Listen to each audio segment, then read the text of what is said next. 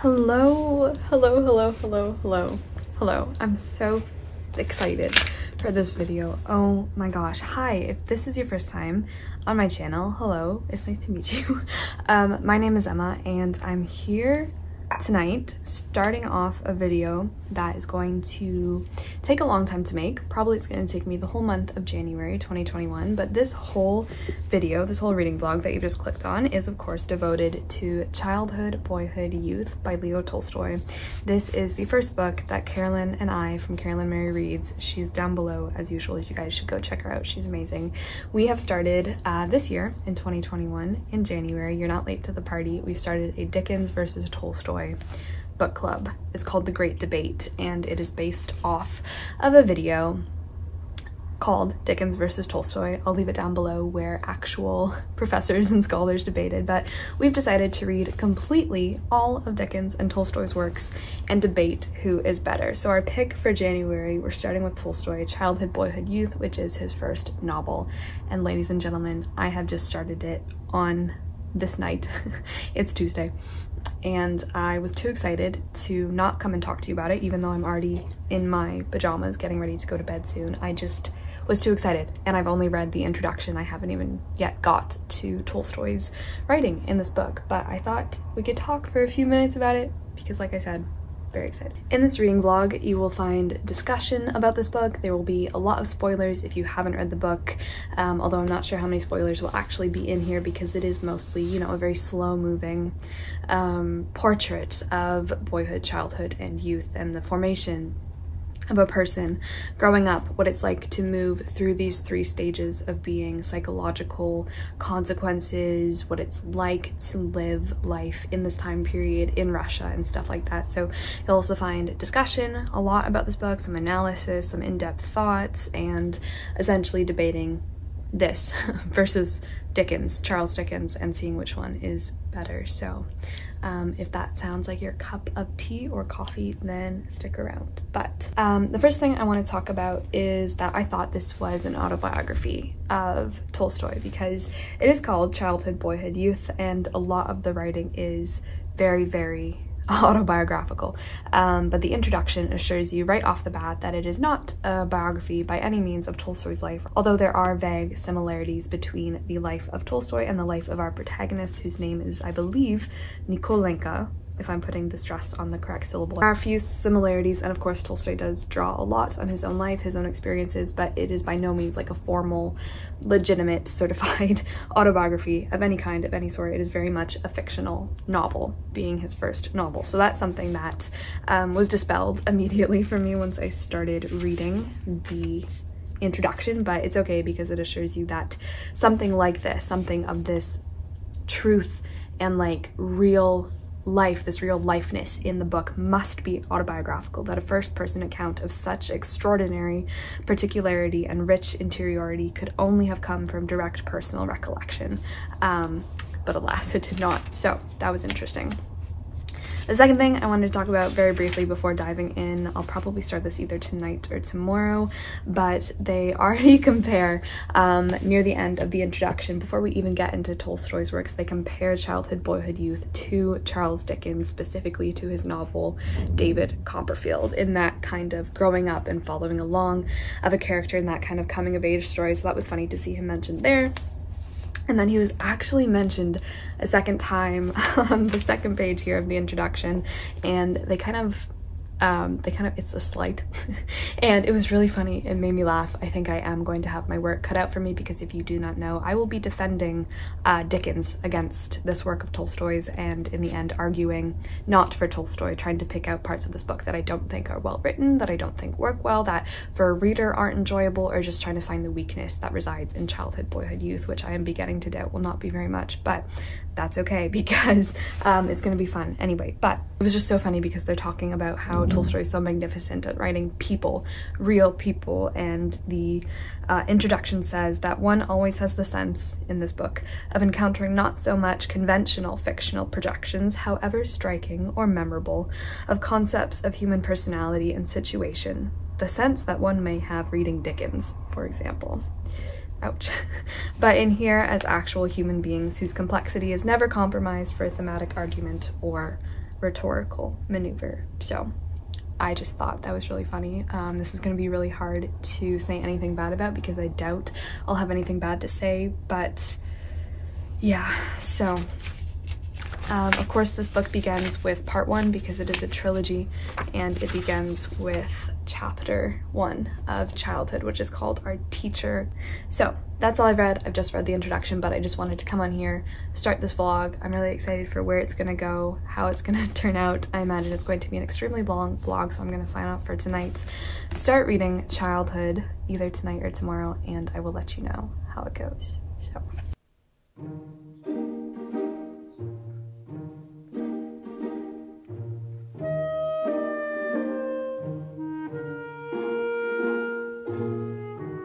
Good morning, guys. Good morning. It is now January 2nd. Welcome back, I guess, to day 2 of this Tolstoy vlog. Childhood, boyhood, youth. Oh my gosh, I got past the introduction. I'm well into childhood, the first movement, I guess, of this trilogy. I'm 42 pages through, and I have a lot to tell you about, a lot to talk about. I'm very excited about this. Where do I want to begin? If you'd like to annotate or find our annotation system that Carolyn and I are using for this, I guess, book club and Dickens versus Tolstoy, the Great Debate, it's on our Instagram highlights, but briefly I will go over, I guess, the ones that I have. So we have pink for stuff that I'm loving, I'm enjoying. I'm not gonna lie about enjoying this book, even though I am currently trying to defend Dickens and as such not defend Tolstoy, but there's so much in here I'm loving. Yellow is for quotes that I love and I want to, I guess, write down, keep, talk about. I have a couple of those. And then purple are things to debate. So in terms of the first debate, I think I mentioned probably in one of my earlier just general reading vlogs, we're both gonna try not to be oppositional since this is the first book club pick and we haven't read any Dickens yet with you guys. So just the purple things I'm debating are things that I specifically think in childhood, boyhood, youth, Tolstoy hasn't done well, or things that don't merit such celebration, things that wouldn't qualify him as a winner against another author and things like that. So I have a couple of those points that I'll talk about too. On the whole, I am loving it. I'm enjoying it. Of course I am. How could I not? But let me get my coffee. But of course there are a couple things I want to discuss. So let's see. Starting in childhood, the chapters are quite short and choppy. In some cases, I absolutely love these because they're kind of like flashes of memory from our protagonist. In terms of the split of the chapters, I think sometimes it's definitely quite beneficial. I love looking at them, but then in other times, the jump between them seems a little bit choppy and strange. I'm not quite sure what to think of it all yet, so that's just something I have that I'm mulling over. The first quote that I absolutely loved comes from chapter 2, which is Maman, and it is just so beautiful. It says, "So many memories of the past rise up when you try to resurrect in your imagination the features of a beloved being, that peering through those memories you see the features dimly, as if through tears, the tears of imagination." Another thing I think is really nicely done in here is in this first movement, childhood, there's just so much that you get of Tolstoy really talentedly writing about childhood from the perspective of Nikolai, because everything is quite ballooned out and saturated, and these little tiny moments take on immense importance, and at times our narrator is so kind of disillusioned, or he buys into these illusions of childhood that a child would really think. For example, when his father announces to him that him and his brother are going to be leaving for Moscow, he says to his dog Milka that "We're leaving today, goodbye, we'll never see each other again." I was overwhelmed and started to cry. And there's just a lot of these really sweet moments that you get this serene sense of this childlike kind of dream quality where everything becomes exaggerated and any moment is bound to become momentous in the mind of a child because everything takes on so much more importance and magnitude, and you can't always distinguish between what reality is as a child or what the reality of adults is, because of course they're gonna see each other again, they're gonna come back. And there's another really nice part like that when he's drawing or painting, and he only has the color blue, and he's painting blue dogs and blue boys and blue horses. But then he says, I was unsure whether you could paint a blue hare, and ran to the study to consult Papa about it. So it's just stuff like that that like really takes on that kind of nostalgia and magic of childhood, because it just seems very real to me. Okay, then we come to our first debate point that I just want to talk about for a second. All these will go over in the live show, but if for some reason you guys don't want to watch the live show, if you can't watch the live show, if you just want to have like a nice reading vlog, I would like somewhere where my thoughts are all gathered kind of as a little preparation or whatnot. The first thing that I would like to debate is something that, not the introduction, what is this? The end notes kind of bring up for me. What am I saying? They're called something. The notes. Okay, they are just the end notes. I thought there was a fancy name for it. It actually called it up for me first and made me notice it more, but there's been a lot more instances that I've had to point out as we go along in childhood where this, I guess, kind of narrative mistake comes up. I show a lot of Tolstoy being quite young, not yet mature, confident, not fully grown and developed as a writer, because of course this is one of his first things ever, so it makes sense, but it is something that kind of breaks the flow, takes you out of the moment, takes you out of the book. The first one is when Nikolenka is in, I guess, the schoolroom with his brother and Karl Ivanich, who is his teacher, and Karl leaves the room to go and talk to a servant, and it says that their conversation could be heard from the classroom, and then Nikolenka goes and listens at the door. And this whole book, of course, is set from this first person kind of looking back retrospectively at childhood, but it kind of breaks that wall and kind of lets you see Tolstoy behind the book writing it, because as he's listening at the door, he says, sitting next to the window, repairing a boot, Nikolai, the servant, nodded affirmatively. And then a little later on, it says the actions and what the two men are doing with their hands, what their faces are doing, how their bodies are sitting, and all the stuff that of course someone just listening behind a door wouldn't be able to see or witness. And so it kind of breaks down this really strong depiction of reality and biography that Tolstoy has built up, and kind of lets you see the machinery at work and see a little bit of mistake that is creeping into the narrative. I don't know, how does the back describe it? They probably do a better job than I do. Yeah, so it says he bursts it says he bursts a structural seam, and Tolstoy shifts here, and in the rest of the account of the conversation moves from the limited first-person mode generally employed in the trilogy, whereby the narrator recounts only what he himself has witnessed or has been told, to an omniscient mode. It says the logical lapse is brief and of little importance, but it reminds us that for all the young author's extraordinary insight and skill, his narrative technique, at least in this early episode, was not yet under perfect control. So that does happen a couple more times as well. Another scene is similarly when he's listening behind a door and his father is talking to Karl, who he's trying to bring back and not let go. And Karl finally convinces Nikolenka's father to allow him to accompany the children to Moscow, but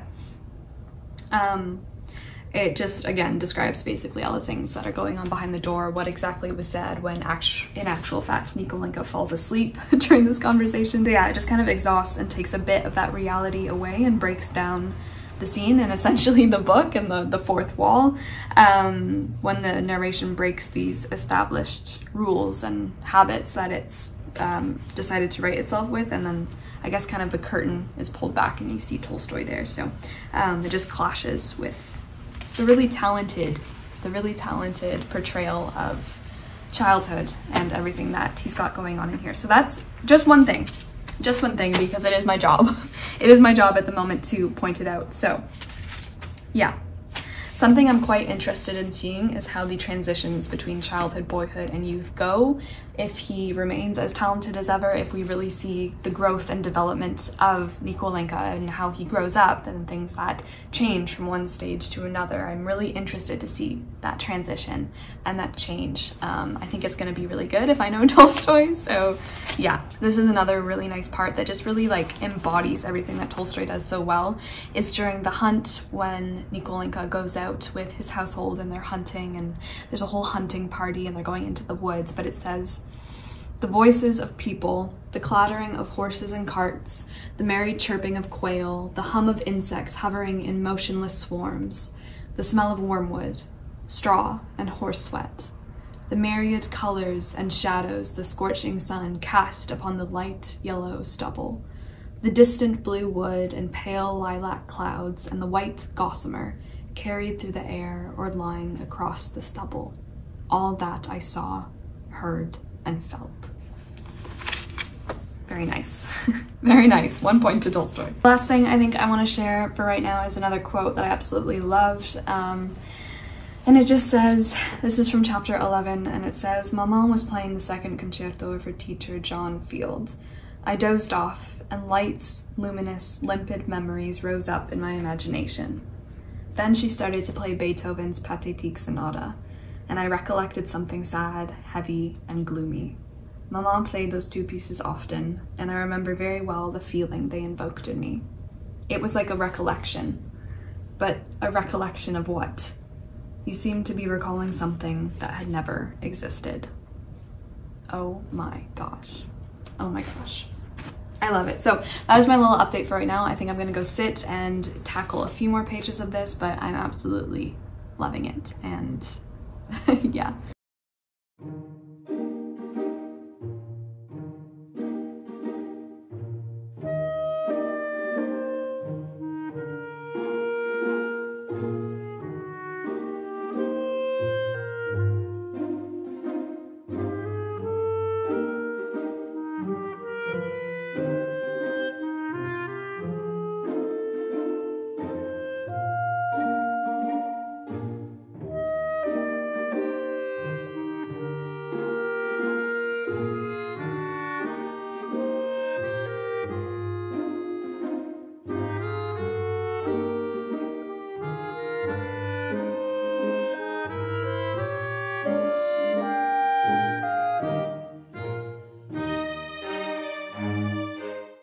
Good evening, ladies and gentlemen. Today is Monday, January the 11th, and I finished Childhood a few days ago.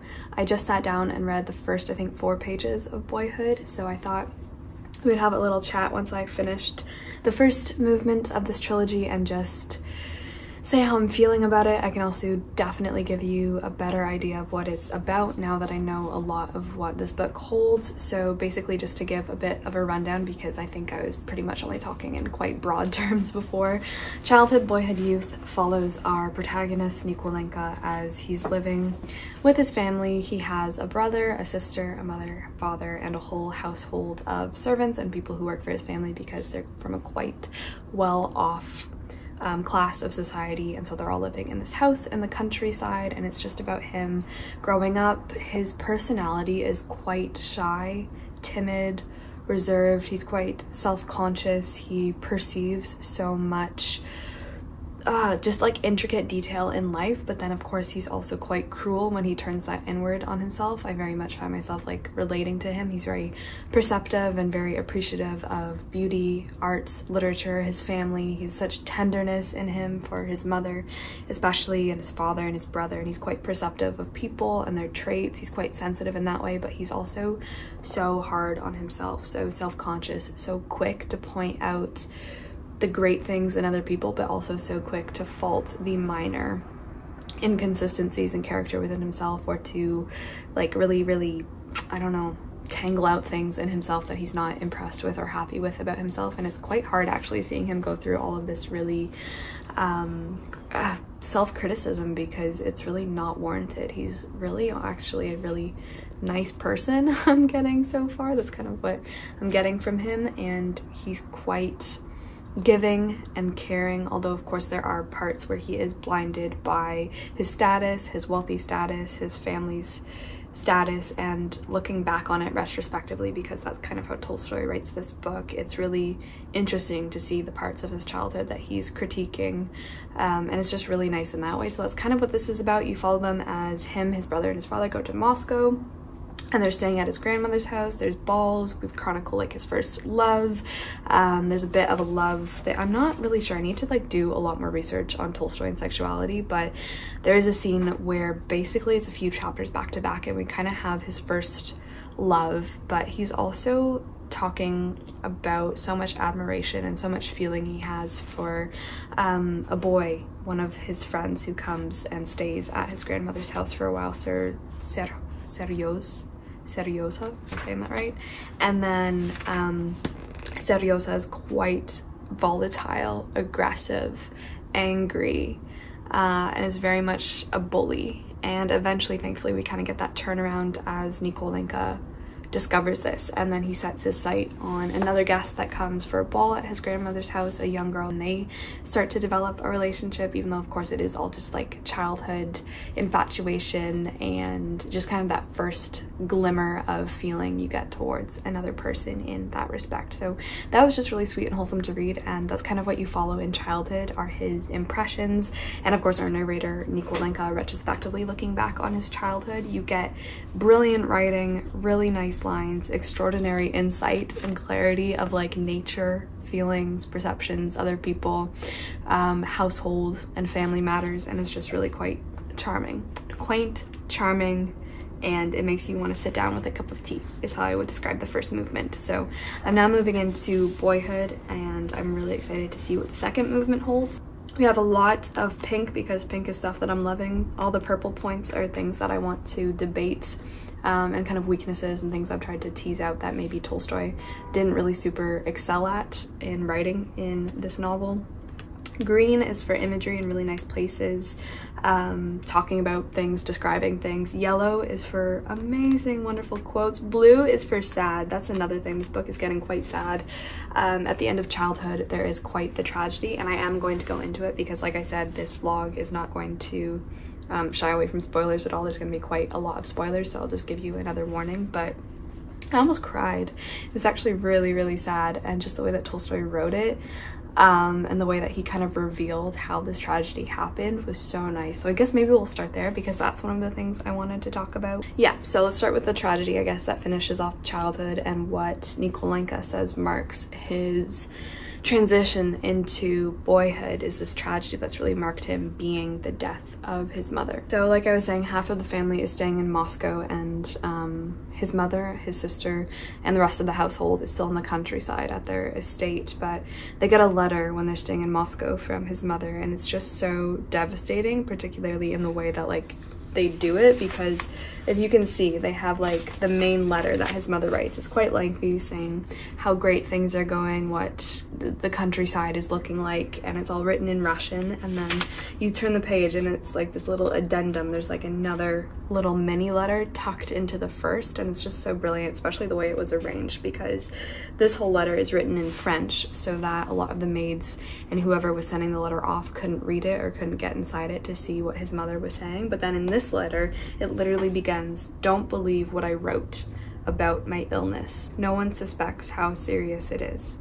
I know only that I'll never leave my bed." It's definitely quite the big surprise to like just go from reading this really sunny, nice, bright letter with not very much of consequence, and you're not really sure stepping into this whole novel at all how much of an impact or how serious of a turn things are going to take. So then when you literally turn the page and you just get this really devastating almost letter of farewell from a mother to her family, to her children and husband, it just was like a punch in the face. And then we get this like really huge, beautiful quote from her saying, "Will my love for you and the children end with my life? I realize that that is impossible. I feel too strongly at this moment to think that the feeling without which I cannot comprehend existence could ever be destroyed. My soul can't exist without my love for all of you, and I know that it will last forever, if only because a feeling like my love could not have come into being if sometime it had to end." Like, oh my gosh, just like, it just feels like such a real letter that could have been written. And obviously Tolstoy is just so great at writing, because it just like hit me so hard, and it was just so sad. And then from there, of course, we get Nikolenka and Volodya and his family scrambling home from Moscow to try and like reach their mother before she dies, and they don't end up even getting to say goodbye, because by the time they get back home, she's unconscious. And it was just so sad, but so brilliant, because the way that like Tolstoy displays and shows grief when they arrive home as like this journey through the house, they like have to go through so many doors and hallways, and time seems to almost slow down because you think that it really shouldn't be taking this long. You should be able to run through these doors and these corridors or whatever, but you really get like this sense of time being so mushy and hard to get through, just as kind of Nikolenka is like trying his hardest to race against time and scramble through these doors and huge long corridors, but he doesn't end up making it on time, and it's just so hard to read. And then the whole way that Tolstoy writes grief, and of course everyone in the family's going through it in a different way, it's just so intricate and nicely done. So like that was something I really enjoyed. I kind of want my glasses. Where did I put them? Okay, so I just said a really great point, but you guys know my job for this first read is to tease out parts where I think it's not so great. So I do have one, and obviously we get everything through this first person, Nikolenka, throughout the 3 movements. And in childhood, there is a lot of like very intuitive and believable perception on Nikolenka's part, especially because, like I said, Tolstoy's writing this retrospectively through the guise of his protagonist, so that's believable. But there are parts though when, number one, on that point, it's hard to distinguish whether Nikolenka knows this piece of information that he's imparting to us, the reader, then, or whether he's come to retrospectively learn it now that he's older and is writing this piece of childhood. So like that's kind of the first part, and that is a little bit confusing and like kind of takes you out of it and makes you take a step back for a little bit, because you're thinking, well, like how does he really know this piece of information? Is it really indicative of what he was feeling at that moment if he's only come to learn it retrospectively to then insert it back into the past to color his past self when he's writing to us like at the present in his childhood? So that's kind of a whole issue. But then the second piece is that there is a lot in here that even Nikolenka, no matter what age he is, it's just not believable to me that he would know this piece of information and this piece of insight about a certain character. I'm mostly talking about the information pertaining to knowing something about a different person's character, a secondary person. For example, the one I've really kind of honed in on and highlighted is when Nikolenka is talking about a prince that comes to visit Prince Ivan. We get a lot about his background, and there's a lot of like emotional information that's given about him. We learn that he wasn't a man of great intelligence, but thanks to his position, which permitted him to regard the petty aggravations of life from above, his mode of thought was a lofty one. He was kind and sensitive, yet cold and even aloof in his manner of address. So like that is a lot of perception for an 11-year-old child to have, but I can believe that like Nikolenka is quite sensitive and very drawn to emotions and like the perceptions of others and kind of being able to read a room. So like that's all well and good, but then we get stuff like, still talking about the prince, he had read everything remarkable written in France in the 18th century in the areas of philosophy and rhetoric, and had a sound knowledge of all the best works of French literature, so that he could and often did cite passages from a whole bunch of people.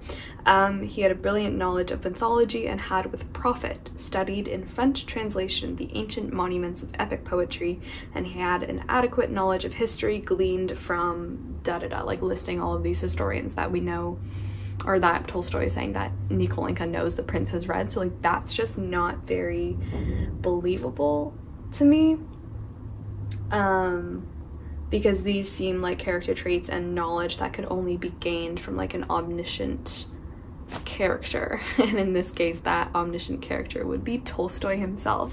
So like a lot of my main complaints have just been that Tolstoy in this first work isn't very adept yet, and is completely understandable, and not letting us see him and not letting us see the crafter behind the craftsmanship. And honestly, that's kind of a small complaint to have, but like that's really what I'm working with because it's brilliant otherwise. But for me, like that does take a little bit of the believability, the validity, and the honesty out of it and this depiction of true life, because how on earth could our first person Nikolenka know exactly what text and like how this prince has studied what Ivan has read without him like making his acquaintance and having Ivan tell him all of this information, because he only meets Ivan once for a few minutes and then he's gone. So I just don't know how he would know all of this.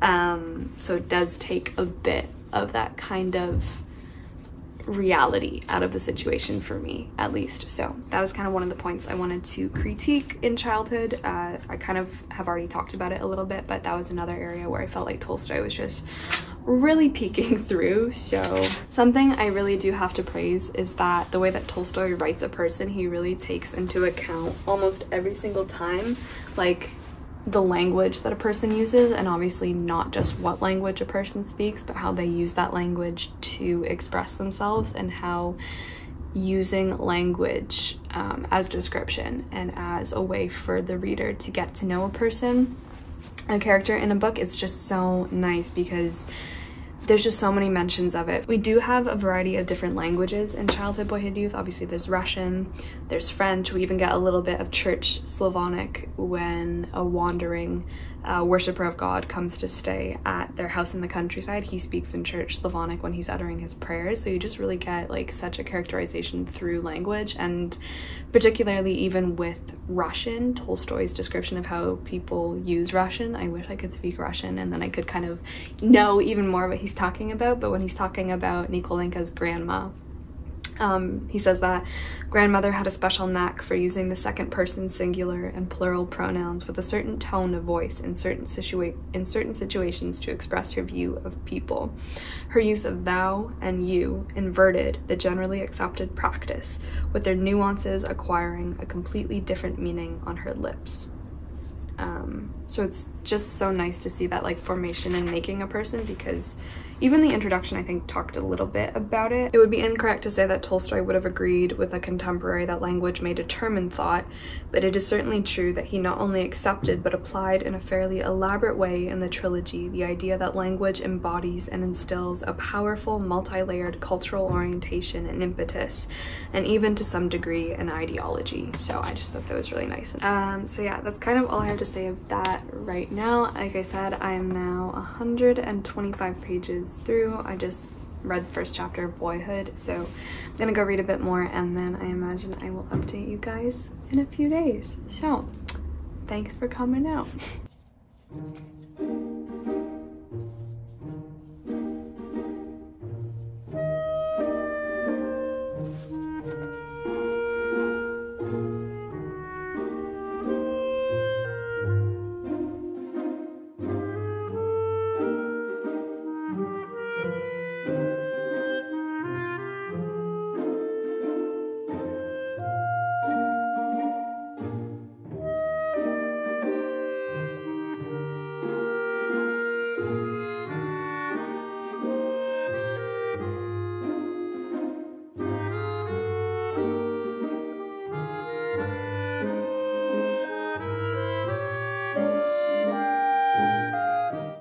Good day.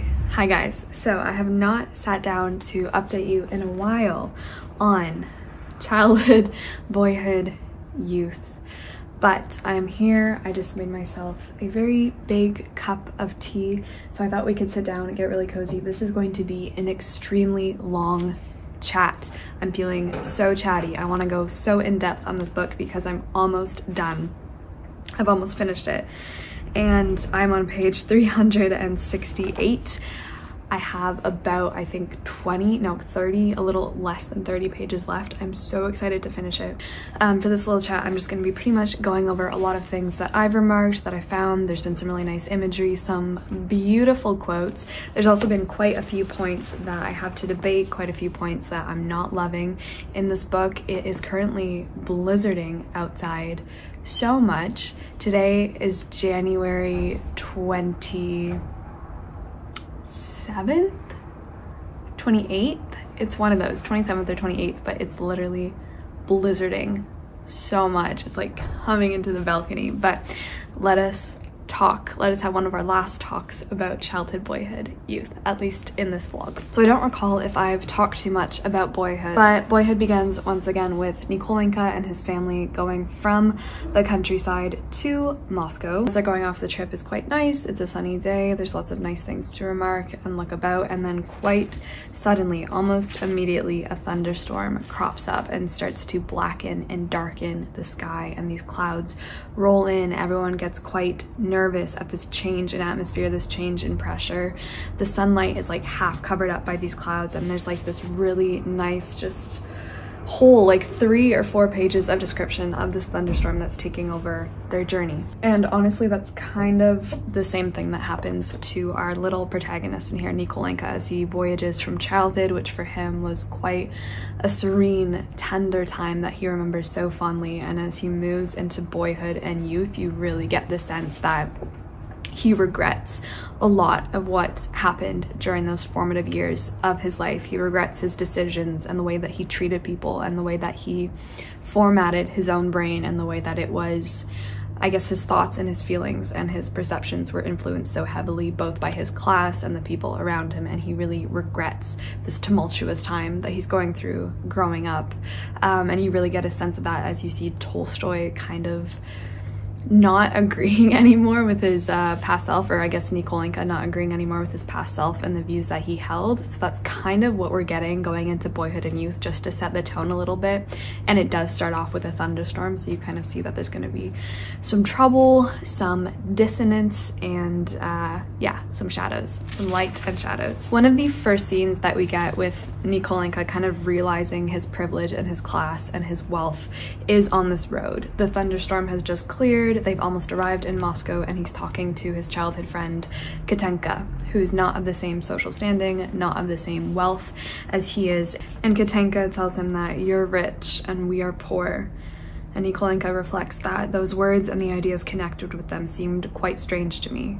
According to my notion at the time, only beggars and peasants could be poor, and there was no way my imagination could combine that idea of poverty with the graceful, pretty Katenka. I clearly realized for the first time that we, that is our family, weren't the only ones in the world, that not all interests revolved around us, that another life existed of people who had nothing in common with us, who didn't care about us, and who had no idea we even existed. You get a hint, I think, on the road to Moscow that a lot of Boyhood and Youth is going to be centered around Nikolenka's ideas that he's starting to form with regards to the influence that has been wrought upon him by his social standing, by his well-off family, by the class and sort of people around him that is very wealthy and well-to-do and prominent social people who do what is expected of them. And he starts to develop this notion that gets so expansive, especially near the end of Youth, of comme il faut, the French phrase basically meaning people who do as they should, or who do by a certain code and who follow a certain way of thinking and philosophy and are always comme il faut, as they should be. They speak French well, they are very well educated, they cut their nails, they like do all of the very rich, well-to-do, well-off kind of thing. And so that's basically his whole basis for judgment of everyone he sees and starts to interact with. And he just gets these really poisonous ideas instilled in him by the type of people that he's surrounded by. So you really, it's just so sad to see him move from childhood, from this time that he adores so much, to boyhood and youth, where he retains so much of that shyness and social anxiety that we saw in him in childhood. He doesn't relinquish it. In fact, he holds it tighter and tighter, and that anxiety and that shyness and that inability to branch out, to emerge from his cocoon of thoughts and his individuality, combined with these ideas of class and the kind of people that he's around, it just really doesn't go well for him. It's not a fun thing to read about, seeing him go from this little shy boy to a very ignorant, close-minded adult who's afraid to speak his mind, and the ideas that he does have in his mind are quite harmful. Boyhood is the shortest movement, and a lot of it you just kind of see him throwing temper tantrums. He's not a good person by any means in Boyhood, and of course the age, I believe he's around 11 in Boyhood, he is extremely jealous. He's prone to immense mood swings. He's going through a lot as 11-year-olds do, and you just see him act out. Of course, he's just witnessed the death of his mother and it's affected him, and he feels alone and sad, and he feels like no one loves him. There's this whole scene where he's closed up in a closet because he's being punished for literally attacking his tutor, whom he hates so much. But basically that is all Boyhood is just him acting out and not being very nice to anyone around him, including himself. One of the last things I want to talk about in Boyhood is that he starts to get wrapped up in philosophy. He starts to become obsessed with philosophy and different ideas, and he cites it as one of the more disastrous parts of his character development, that he's become so embroiled in these philosophical ideas and debates with himself. During the year in which I led a solitary mental life, concentrated on itself alone, all the abstract questions about human purpose, the future life, and immortality of the soul had already presented themselves to me, and my feeble child's intellect tried with all the ardor of inexperience to make sense of those questions, the posing of which is the highest rung the human intellect can reach, even if the answers aren't given to it. There's a really beautiful part that comes out of this that I just adore so much, when he is just alone in his room thinking to himself, reading about these philosophical ideas, and he says, "Here's life, and I drew an oval on the blackboard. After life, the soul enters eternity. Here's eternity, and I made a line extending from the oval all the way to the edge of the blackboard. But why isn't there another line on the other side? And indeed, what sort of eternity could there be on only one side? We probably existed before this life, although we've lost all memory of it." I just thought that was really beautiful. I really like that. One of the ideas of philosophy that Nikolenko becomes obsessed with, and you really see like come back to bite him as he develops into youth, is skepticism.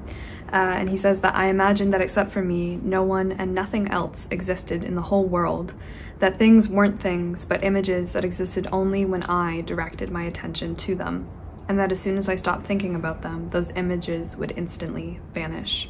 It isn't things that exist, but my relation to them. So yeah, that's something that's definitely going to come back, because I feel like that skepticism, him being so drawn to that branch and that brand of philosophy, is so in line with the way that he's been brought up to believe that he holds so much more value because of his place in society, because he's rich, because he's well off, because he has all of these noble relations and does the things that are meant to be done by his class of family and the people he's surrounded with.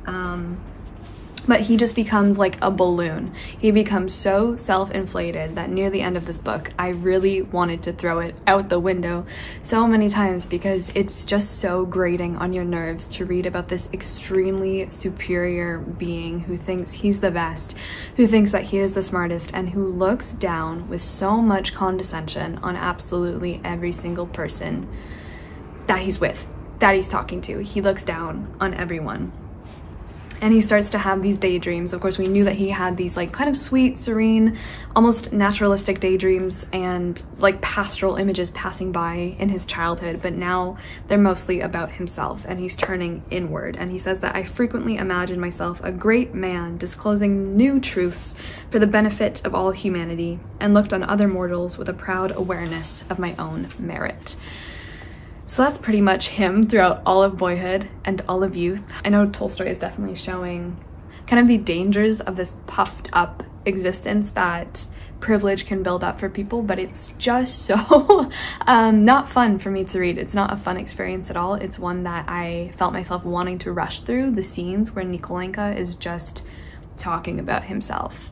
We see that he has absolutely like no concept of how to talk to people beneath his station or below him in class and rank. And he's just so concerned with being the greatest person in the room at all times, which I guess Tolstoy does think happens in adolescence, which I'm not exactly sure if that's a universal adolescent emotion, but of course as you do grow up and you're going through your teenage years or your boyhood or youth or whatever it may be, that period in life, you do get a sense of your own self as now being separate from that of your family, and you get this heightened kind of outline of your own body, of your own physical being and your own mental being of who you are as a person. I'm sorry, Nori.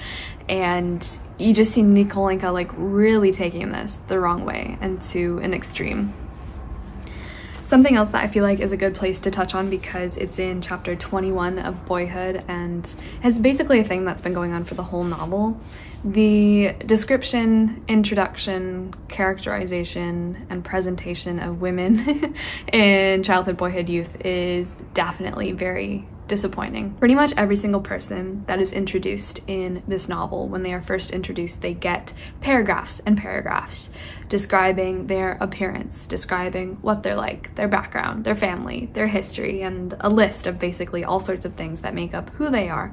Tolstoy is very talented at creating these individual characters with these individual traits, very specific, very human.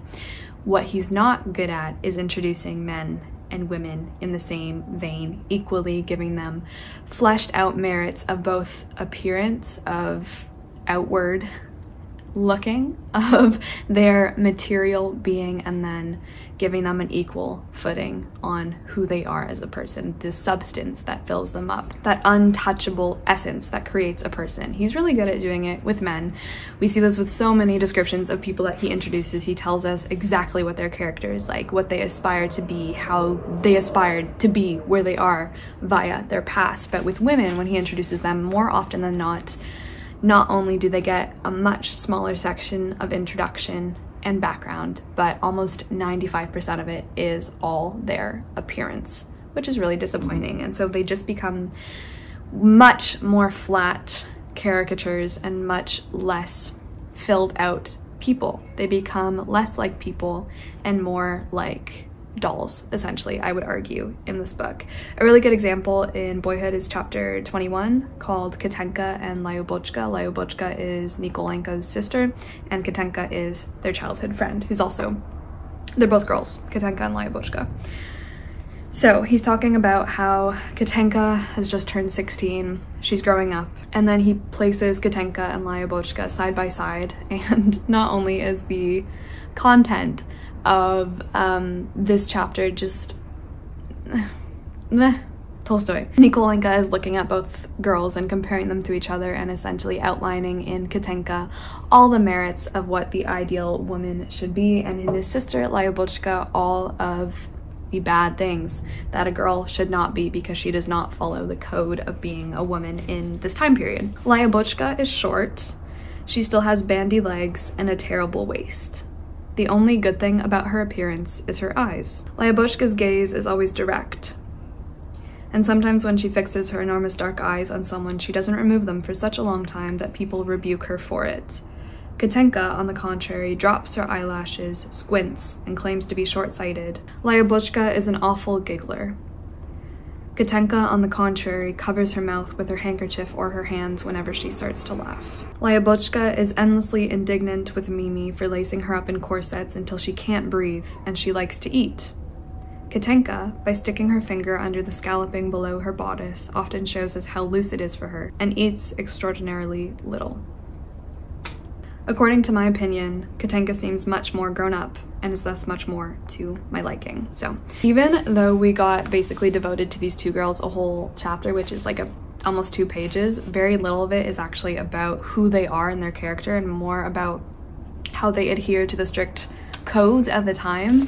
Once again, I'm not too sure like how transparent Tolstoy himself is on these 2 pages, like how much he's actually in here and versus how much is just Nikolenka and Tolstoy's writing at the time. But like I do think it is a common theme throughout this whole novel that the women introduced, especially when we get to youth. I've marked a lot more examples that I'll give during the debate and stuff like that if you'd like to see, but literally a man will be introduced and he'll get so much about who he is, and then Tolstoy will introduce a woman or a young girl or someone, and it will just be like the description of her hair and eyes and body. It's just especially apparent because I just turned a few chapters, and on chapter 25 we have a chapter called Volodya's Friends, which is Nikolenka's brother, and then Tolstoy goes on to describe the 2 friends. For example, in this he talks about the boys' philosophies, their judgments, their family, if they're comme il faut, which I guess ties in a little bit to that, their friendship, the way in which they are related to one another in terms of friendship, how their friendship looks, in respect to like Volodya's relationship with the 2 of them, the way that they joke, their relationship to their family. Yeah, so there's just a really, really stark difference, and it's really noticeable. Okay, and then we get to youth. So let's talk about youth. So youth begins when Nikolenka is almost 16, and he defines the start of youth as the time when Dmitri, the friend, Volodya's friend who I mentioned, basically introduces him to this idea that moral improvement of humanity is what should be like the center of your attention and what you should be directing your energy at. On pretty much the second chapter of Youth, we see this idea of philosophy that he developed in Boyhood take on a really comical but also still disastrous angle. Nikolenka becomes so concerned with like the idea of doing good and not doing good and being a good person for the intrinsic moral value of just doing good because it's good, but he wants to do good in order to be labeled as a good person, as good. He starts to do these things for people in his life, like his tutor, Saint Jerome and stuff like that. And he says that I was trying to give my voice the mildest expression when he says, "Let me help you," and made my mood even milder by the thought that in suppressing my vexation to help him, I was doing good.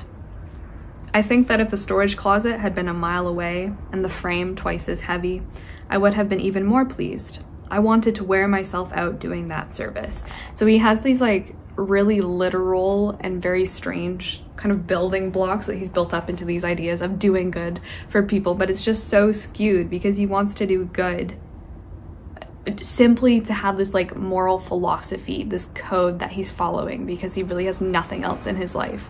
He's going to university, he's in the same social circles, but now he's obsessed with this philosophy of doing good. Childhood, Boyhood, Youth is also an extremely nostalgic book where Nikolenka, he's writing all three movements of the trilogy of Childhood, Boyhood, Youth retrospectively. He's looking back on them. He gives us a little bit of his opinion on what he thinks of himself, what he thinks of his actions, and we can kind of see that in the way that he's talking about certain things that he did, or sometimes he will break down and at the end of a chapter he will revert back to his present self, which is of course after all three movements have happened, and he's writing it and he'll tell us literally and very directly to the audience what he thinks of what he's done. Tolstoy writing Nikolenka, writing past Nikolenka. Something I found really interesting is that at the end of Childhood and in a few places in Childhood, he's bemoaning that it's past and that it's over and that it's done, and he wishes he could go back to it because for him it was such a wonderful time in his life. It was very pure, very wholesome. He had his family in the country, his mother was alive, he was forming these really nice ideas of who he was and just having a good time. For example, in chapter 15 of Childhood, he says, "Will the freshness, unconcern, need for love, and strength of faith you possess as a child ever return? What time could have been better than when the two finest virtues, innocent gaiety and a limitless need for love, were life's only impulses? Has life really left such a heavy mark on my heart that those tears and raptures are gone forever? Are the memories really all that remain?" So he's really pining for childhood, and by the time you get to youth, the Nikolenka in youth, not the retrospective Nikolenka writing the memories, but him in youth at the time that he's almost 16, he says now that it seemed so easy and natural to me to break free of everything in the past, make a fresh start, forget all that had gone before, and begin my life and all its relations anew, that the past didn't bind or oppress me. I even took pleasure in my disgust and tried to see the past as gloomier than it was. The blacker the circle of memories from the past, the more purely and radiantly did the bright point of the present stand apart from it, and the rainbow colors of the future unfurl. And then a few sentences later, how often in melancholy times, when my soul was quietly submitting to life's falsehood and depravity, has that virtuous consoling voice suddenly and boldly risen up against every untruth, fiercely unmasking the past, indicating the clear point of the present, making me love it, and promising goodness and happiness in the future. Can it really be, O virtuous, consoling voice, that one day you will be heard no more? Okay, there's a lot to unpack in there. So we see in Childhood, like the first part I read, that Nikolenka writing it is very obsessed. He loves his childhood. He wants to get back to it. He has fond memories of it. A lot of people do. We miss those childhood days, the simplistic, easy, exuberance and everything that comes with childhood. But then when we get to youth, we kind of see him talking about the past in a way that not only might not be true, and you could argue that Nicolenko's trying to convince himself that where he is at the present moment is much better, but when you read Childhood, he has it pretty good. Nicolenko has it really good for all this book. He's a well-off, well-educated young man.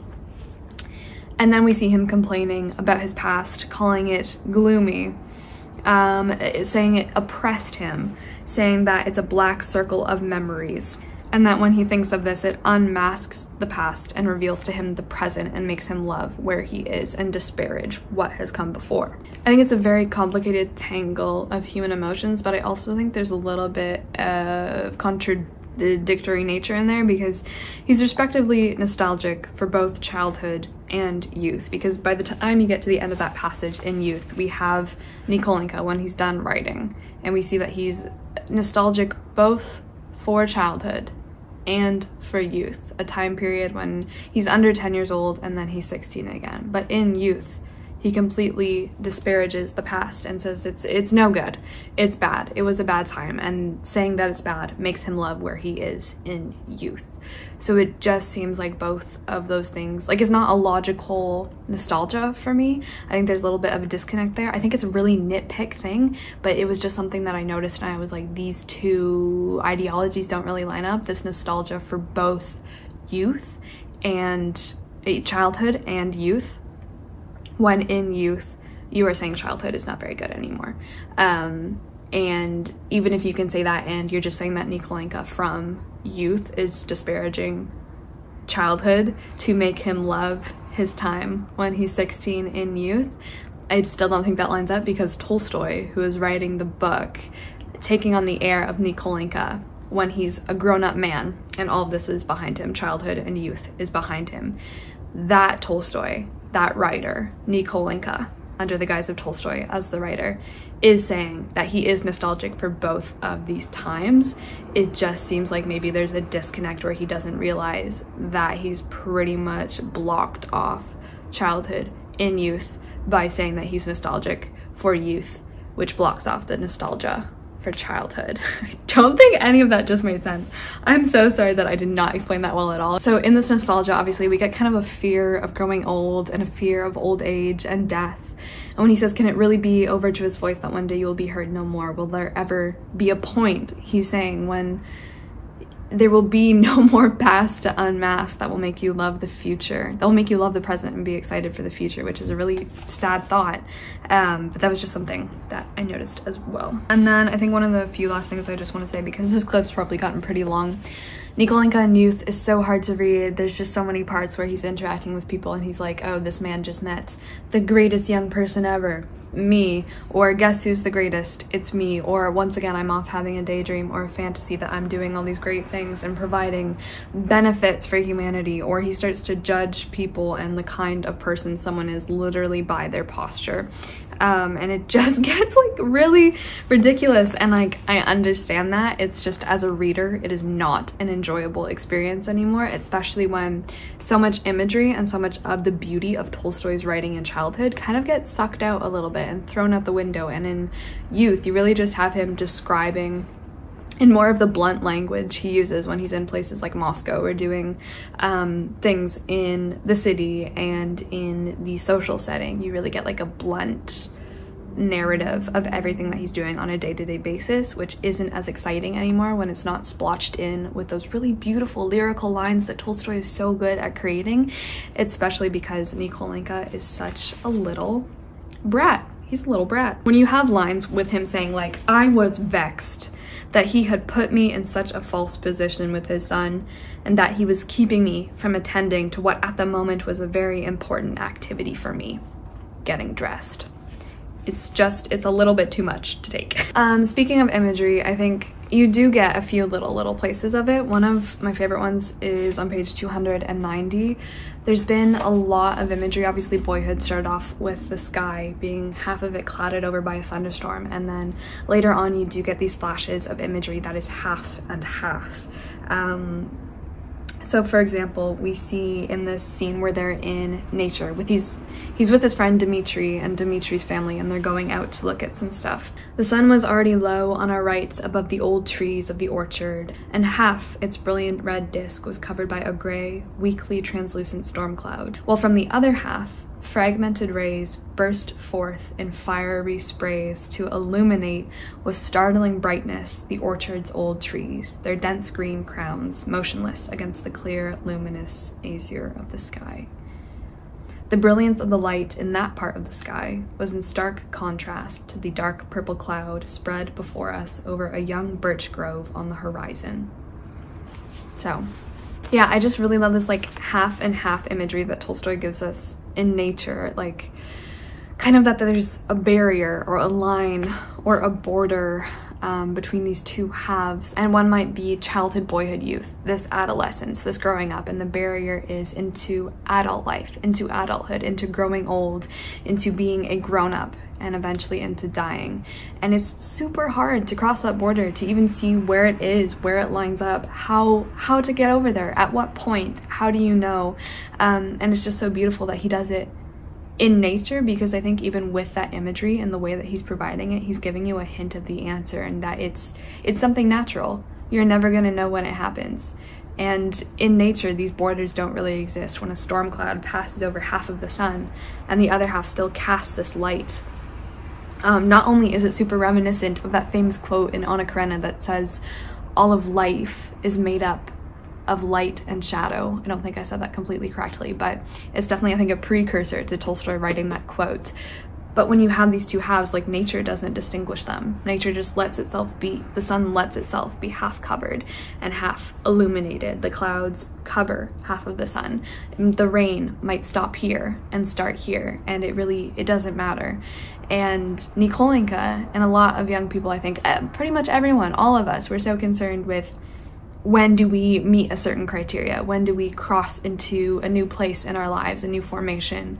How do we know we're there? When are we going to get there? When are we going to be happy? When are we going to be grown up? What is the future going to look like? And the simple answer is that you can literally never know. And I think just accepting it naturally as it comes, when Nikolenka gets to go outside with his friends and these people that he's met and see these scenes, nature is providing him with that answer. The way that Tolstoy is writing is providing us with that answer, but Nikolenka doesn't see it. He doesn't appreciate the natural half and half split. He doesn't appreciate that what he's seeing as a boundary and something half covered and half unveiled doesn't actually exist. It's just kind of a convention that's been built up. And obviously these are extremely detrimental ideas when trying to force someone to have a certain way of thinking or to behave a certain way when they are a certain age, or saying that at this age you should now have this education and these moral values and you should talk like this, and then at this age you should get married, or you should be having children at this age, or when you're very young you can't know things, you can't be that smart, you are not taken seriously. And I think it's just a really, really nice exploration, and something I just absolutely have to praise because it's so well done, and to boot, it's so beautiful the way that he describes it. So I really, really loved that part so much. I think one of the last quotes I'll just leave this clip off with before I come back in probably a couple days and tell you my last thoughts on this book is from chapter 28 of Youth in the Country. And it's him getting back to his childhood home, and it's just a really beautiful, nostalgia-filled quote, and it says, "The house joyfully took me in its embrace even as I was, and with every floorboard, every window, every step of the stairway, every creak, it awakened in me a host of images, feelings, and events from the happy, irrecoverable past. We came to our old bedroom. All the terrors of childhood were still hidden in its dark corners and doorways. We passed through it to the drawing room. The same quiet, tender mother's love suffused everything in it. We crossed the salon. The carefree clamor of childhood gaiety had, it seemed, merely been suspended and was waiting to be brought back to life." Yeah, so I will now finish up this book either today or tomorrow, and then I will be back to tell you my last thoughts on this book. So this was quite the long sit-down chat, and I'm gonna go finish my tea and read some more. Hi guys. So, I'm here to give you my last and final thoughts on Tolstoy. Today is Saturday, February 6th, which means that in about an hour and 19 minutes, Carolyn and I will be having our first debate for this book club. We tried to get a little bit professional, although I am wearing sweatpants and Dickens socks on the bottom, so yeah. Anyway, right, so I did finish this. I ended up giving it 4 stars, although to be honest, there was a lot I was extremely disappointed in this book with. I think the first thing was definitely like a lot of missed opportunities with this book, and thinking about like, is this a book about privilege and about upper class and about class, or is this a privileged and classist book? I do think it's a bit of both, because Tolstoy, at the time that he was writing this, later in his life, he confessed that at the time he didn't believe a lot of what he was trying to talk about in this book, or what he calls the democratic tendency. But I do think there were a lot of missed opportunities, and the way it ends especially, because this book was never finished. Tolstoy did not end up writing the 4th movement, which I think was called Manhood. He decided not to, for various reasons. So yeah, I think there were a lot of missed opportunities. It's especially disappointing, seeing as the last chapter in Youth is called I Fail. And then it ends with Nikolenka writing a new book of rules to live his life, and saying that he's never gonna slack off, never gonna miss any opportunity for moral improvement and such. And so a lot of this book, for me, and in my opinion, what I didn't like about it was that it was too much focused on Nikolenka's moral battle with himself about his place in society, rather than focusing on what could be really important, momentous change in Russian society, in this upper class family at the time. The battle between Nikolenka wanting to close this gap and really coming to realize and to understand the separation that separates him and people who are lower class than him. In the last few chapters in Youth, we see that he does start to get in and kind of infiltrate this close-knit group of friends who are lower born than him. And although he is so contemptuous and says really awful, horrible things about them, he does see how close they all are and how smart they all are. But I don't think that connection is ever fully made, and it's extremely disappointing. It's also extremely unenjoyable to read, like I said, about the superior being. For basically the whole book, he never really comes to terms. He never fully understands his place, his actions. And yeah, so in the end, I think there were a lot of really missed opportunities for me. That's why this book didn't really have, I think, an effect on me too much, other than really enjoying the writing and Tolstoy's skill at writing. The content of this book, I think I was left at the end thinking, what is the point? What did I get out of this? What did our protagonist get out of this? Not a lot. There is no redemption. I think there missed a lot of the coming of age elements of this novel, because I think, like we said, this was Tolstoy's one and only attempt to write, like Dickens, specifically to write or try to write a book like David Copperfield, which is the essential coming of age story. But I do think this trilogy lacks and has a void where a lot of those coming of age ingredients should be for this recipe. So I think that was missed out on as well. Overall, I did enjoy it, but mostly, like I said, for the writing, for the nostalgia, for especially childhood. I think if I read Childhood on its own, that would have been much better than reading the rest of the trilogy. So yes. But of course I have a lot more to say about it. I have about 5 pages of notes here that I have to talk to Carolyn about. So yeah, most of them, of course, though, are taking down this book, trying to take down this book. So I just wanted to give kind of a mix of everything in this vlog. And if you would like to see Carolyn arguing for this book and me arguing against it, then the live show will still be up. It was yesterday, because I'm gonna try and get this video out today on Sunday. Hi, how are you? I hope you've had a wonderful week. But yeah, I'll leave you with one last quote, I think, that I really enjoyed, and then that will be a wrap on the first Dickens versus Tolstoy debate, which is so exciting. So I really like this one. It's often less painful to bang your head with full force against a lintel than to touch, however gingerly, a raw wound. And there is such a raw wound in almost every family. I don't know. It just reminded me a lot of Anna Karenina as well, I think. This is probably my favorite quote in the whole book. And although I was alone, it would still seem to me that the mystery and majesty of nature and the bright, alluring circle of the moon stopped for some reason at a single high, indefinite point in the pale blue sky, yet shining everywhere, as if filling the immensity of space with itself. And I, an insignificant worm soiled by every petty, wretched human passion, yet with all the immense, mighty power of imagination and love. It would still seem to me in those moments that nature and the moon and I were one and the same. So that's what I liked most about this book, was moments like that. So yes, that is a wrap on Childhood, Boyhood, Youth. Thank you so much for coming along on this journey.